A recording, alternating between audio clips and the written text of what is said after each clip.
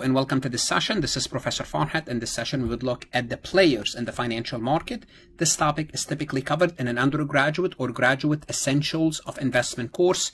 As always, I would like to remind you to connect with me on LinkedIn if you haven't done so. YouTube is where you would need to subscribe. I have 1,700 plus accounting, auditing, tax, finance, as well as Excel tutorials. If you like my lectures, please like them, share them, put them in playlist. If they benefit you, it means they might help other people. Subscribe to my YouTube, connect with me on Instagram. On my website, farhatlectures.com, you will find additional resources to supplement your accounting education or your professional certification, such as the CPA exam. So if you're looking to add 10 to 15 points to your CPA exam, I strongly suggest you check out my website. There are three major players in the financial market, and those are households, firms, which is companies, and governments. Let's take a look at the role of each player. Households. Household are supplier of capital or supplier of money. How so? Think about when you work. If you have a job, let's assume you make $80,000 per year, just for the sake of illustration.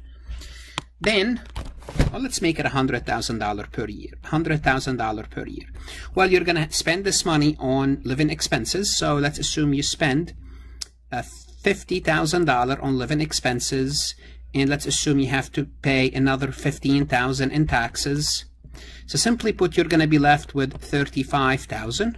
Of this $35,000, you might invest, let's say $10,000 in your 401k, which is, this is extra money, which let's make it 15. Let's assume you're going to invest $15,000 in your 401k. What you're going to be left with is $20,000. Let's assume this is extra money. What are you going to do with this extra money? You're going to either deposit this money in the bank, or you're going to buy stocks, buy bonds, invest yourself. When you invest this money in the bank would lend your money out. So simply put, you are a supplier of money. Household is what supplies money to the market. How so? By depositing the money in the bank, by purchasing securities issued by firms, because companies issue securities. Now, if household supply to firms, firms are demanders of capital. Firms, they need money. Why do they need the money? Think about why firms need the money. They need the money to expand. They need the money to buy property, plant, and equipment. So that's what they do. They raise money to pay for investments in property, plant, and equipment. And what's going to happen? This property, plant, and equipment will generate income, and this income will, some of it is paid back to the household in form of a profit. So this is how it works. So the income generated by the real assets means plant and equipment, provide return to the investors who purchase those securities issued by the firm. So this is the second group. The third group is the government, and the government can be either a supplier or a demander. So sometimes the government is in need of money. Sometimes it's in need of money, they borrow. Sometimes they have enough money, they lend out, depending on the relationship between the tax revenue and the government expenditure. So if the government raise more taxes than the expenditure, then they have what's called a surplus. But if the government, the taxes that they have is less than the expenditure, if the taxes are more, yes, they have a surplus. If the taxes are less, they have what's called a deficit. And historically speaking, since World War II, we mostly had deficit. It means we could not collect enough taxes, which is enough revenue to cover the expenditure. Okay, this is what deficit is. So what happened when you have a deficit?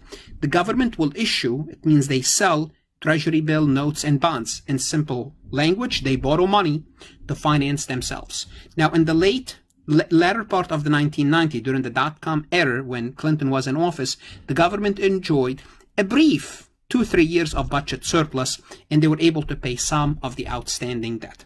So those are the three major players. We have to understand the three major players. Now, for these three major players to interact together, we needed intermediaries. So what are the intermediaries? Well, simply put, a financial intermediary is someone that sits in between those groups. So think about it. If I have this extra $20,000 a year, what am I going to do with this money? What am I going to do with this money? Well, I need to invest it. Well, one way to invest it is to go around, ask people about what business are they in. And if I like their business, I can lend them their money. I can lend them my money. Well, that's time consuming. Then if they agree that, yes, we would like you to lend us our money, then I have to assess their credit risk. I have to assess their business. Well, I don't have time to do that. I don't have the expertise to do that. So what do? I'm going to go to the bank, deposit my money in the bank, and the bank will lend money to the borrowers, and I don't have to worry about who that borrower is. So simply put, if we look at household would like to earn some money on their investments, invest on their savings. So they deposit this money at the bank or the financial institution, or they buy stocks and they buy bonds. Okay, so household don't solicit investments on their own. Now you can do that. Sometime, your relative, your friend, they'll come to you and they would say, look, many times I have relatives that are in the car dealership and they always ask me, would you be interested in investing some money with us?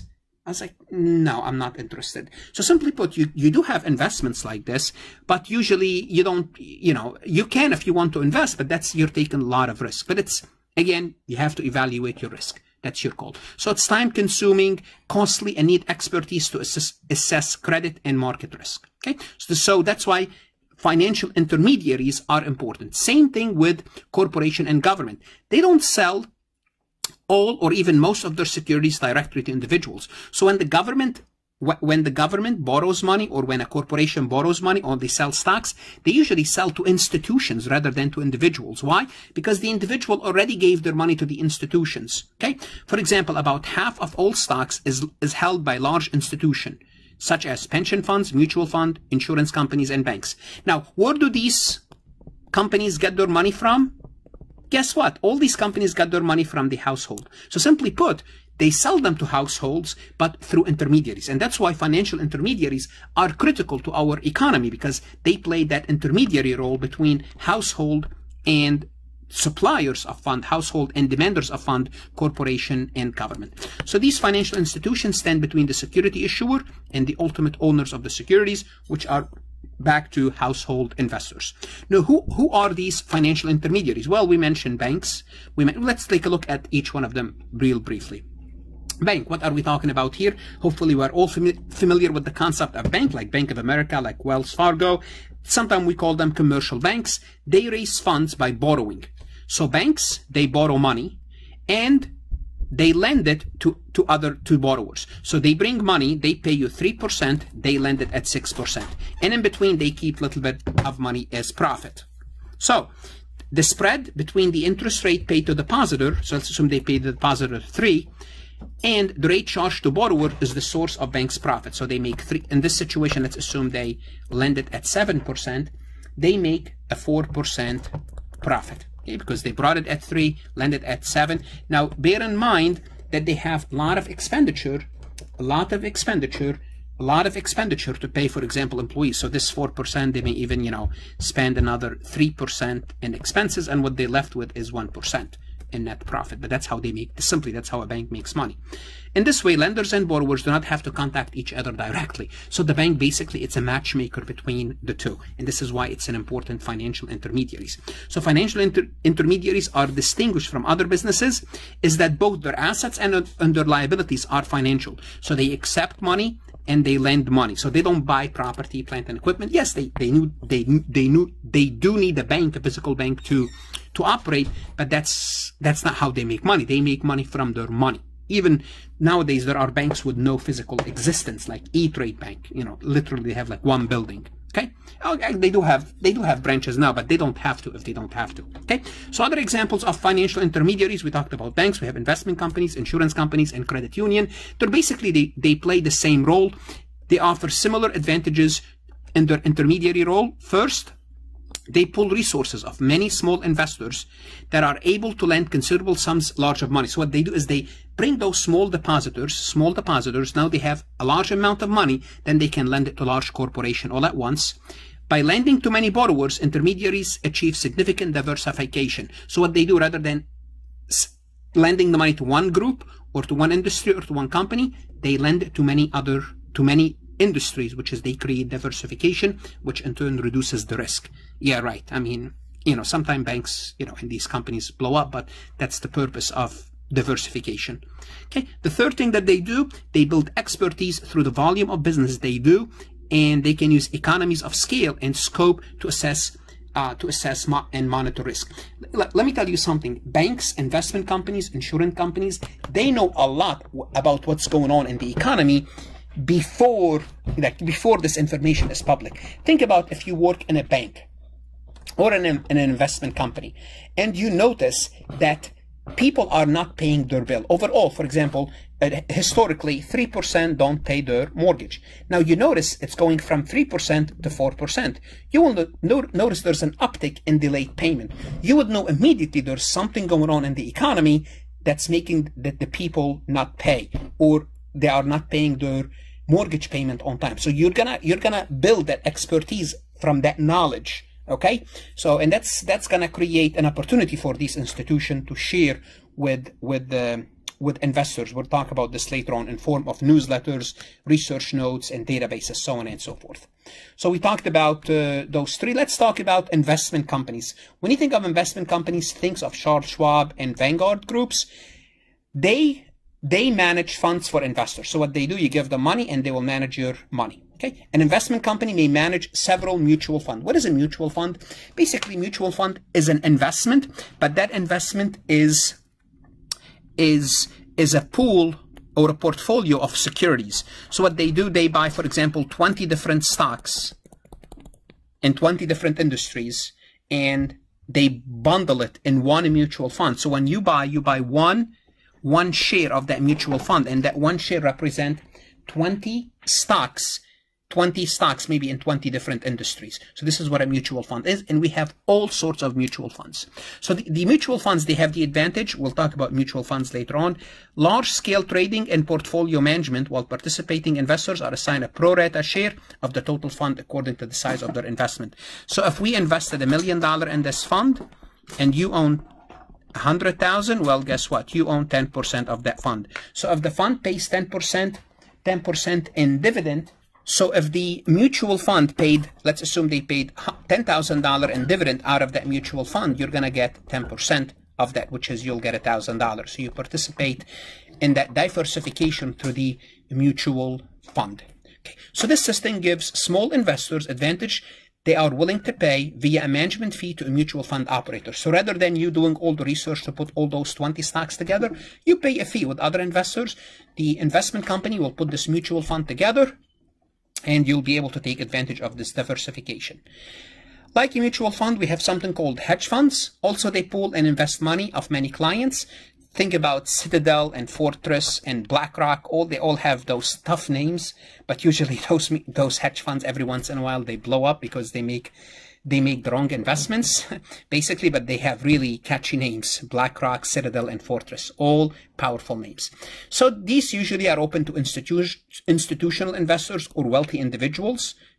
Institutional investors, here we're talking about pension fund, endowment funds like Harvard Fund, and large pension funds like the California Pension Fund. Okay? There are more likely to pursue complex and higher risk strategies, and because of that, that's why they blow up. That's why they go bad. That's why they go bad. They typically keep a portion of their trading profit as part of their fees. So what they do is, what do they charge you? So, for example, if they made it 20%, they may keep 5% from the profit, and you earn 15%. That's how they usually do it. But they can get a fixed fee as well.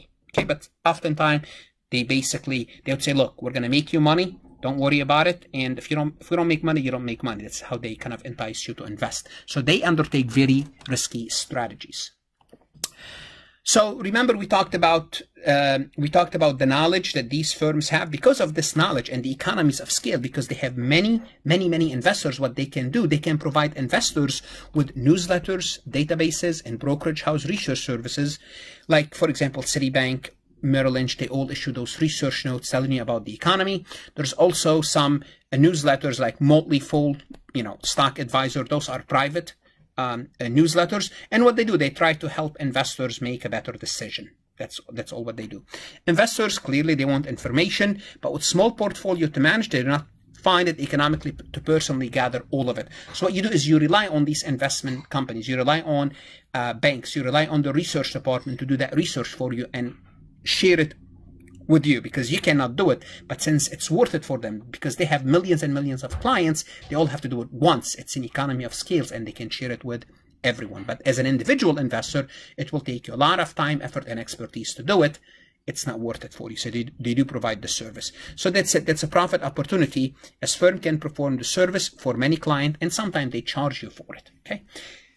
Another form is investment bankers, which is different than commercial banks. You know, investment banks or investment bankers. Remember, we talked about commercial banks. Commercial banks, they accept deposits, they give out loans, usually mortgages or business loans.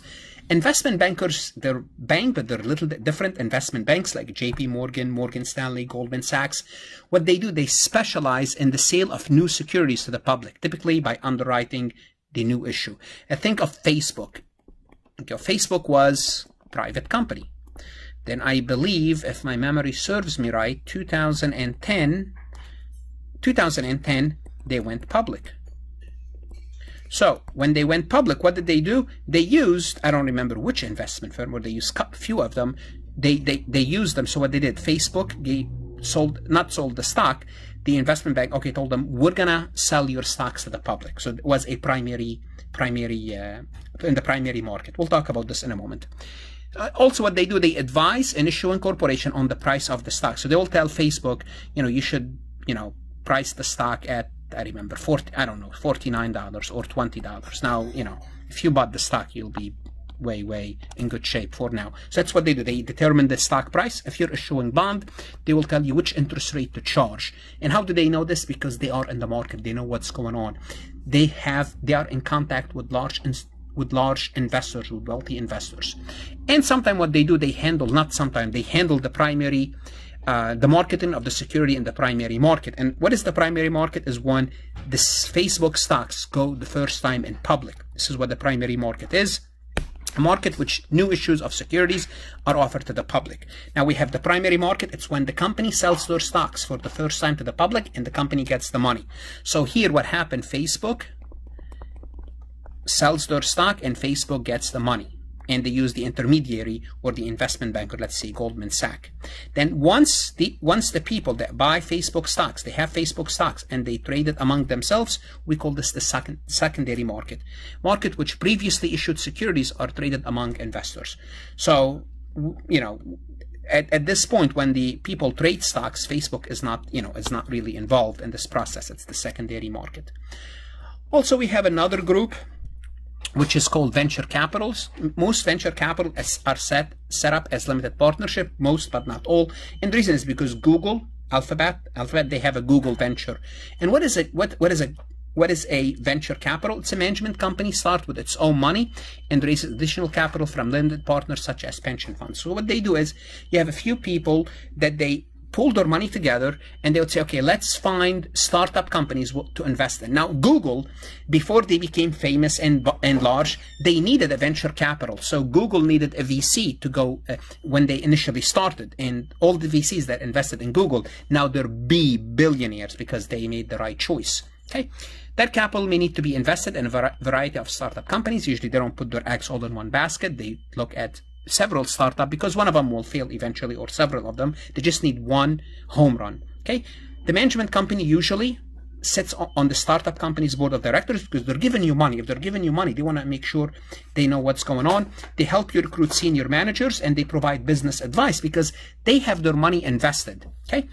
It's going to charge a fee to oversee the investments.